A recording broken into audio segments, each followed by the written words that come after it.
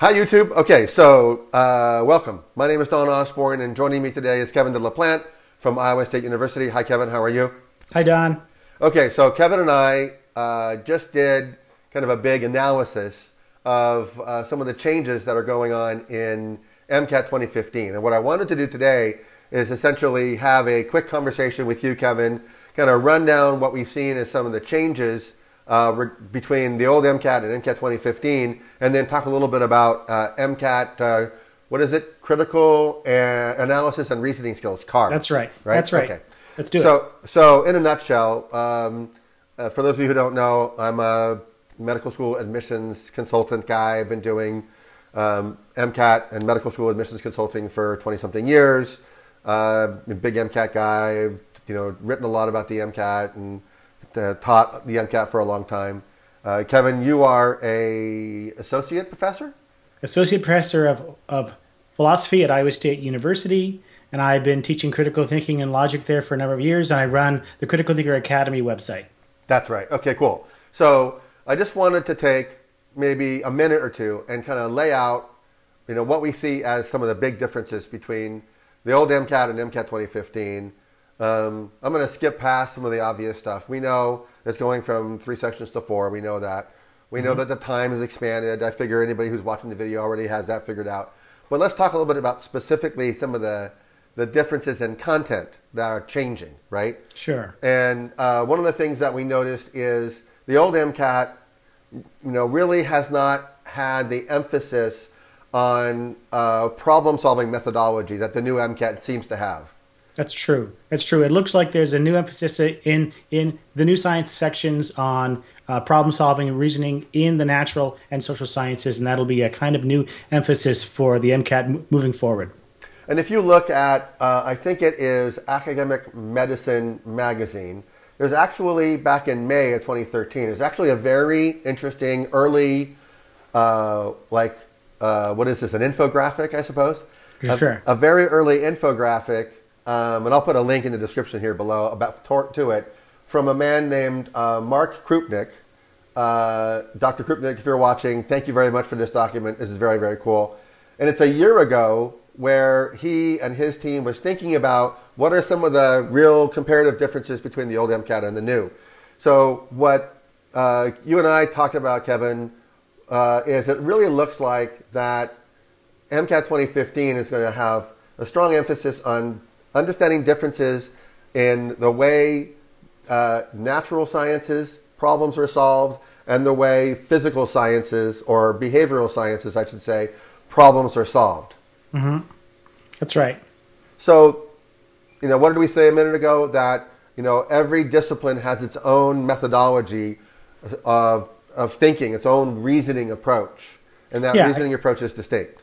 Yeah, I think the broader perspective here is that they surveyed faculty, they surveyed students and residents in medical schools to see what kind of skills they thought were important and relevant for students to learn, important for success in the 21st century medical school environment and for doctors.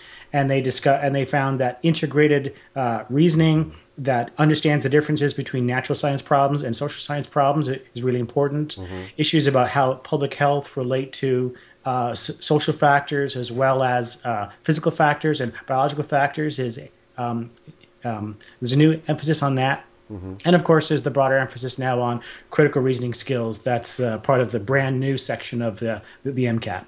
And this is the sort of the strength that I have, and the focus you and I did together for our new online course for the Critical Analysis and Reasoning Skills section, or the CARS section of the new MCAT, which is to really break down those skills and really explain in a way that you can understand step by step how to fully get an understanding of the difference between reasoning within a particular argument, and then how to go beyond and apply that argument to other sections, not just of a particular passage, but other sections of the test.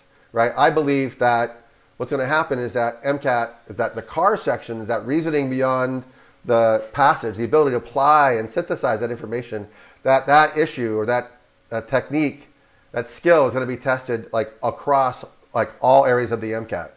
Yeah, I think that's fair to say. It reflects this idea that they want well-rounded people who can approach problem solving using complex materials and so forth, and not just be passive recipients of the information, but be able to critically analyze and interrogate the information in the way that they're going to have to do in a real-world context. And the new critical reasoning section is different from the old verbal reasoning section in this regard. It's not primarily about simply comprehending what's going on in a passage. It's about comprehending, but also reasoning within the passage and also extending an argument presented in a passage to new contexts, seeing what happens when you change the argument. And all of that reflects the skill set that they're trying to identify with this new test that's going to be important for success in medical school. Excellent. So yeah, so that's why we decided to go ahead and develop an MCAT training specifically for the critical analysis and reasoning. In order to have that skill set, you know, that specific discipline that you can then take, you can absorb, you can understand it, and you can apply it not only to CARS, but you're going to wind up applying it to multiple sections on the MCAT. That's right. That's right. So yeah, so that's what we did. We sort of broke down the kind of skills that are going to be important for working through these new passages. And I provided some context from some basic argument analysis principles that are going to make it a lot easier to handle these more complex questions and passages. Excellent. Okay, good. So I'll put a link to the description regarding our course in the comments below.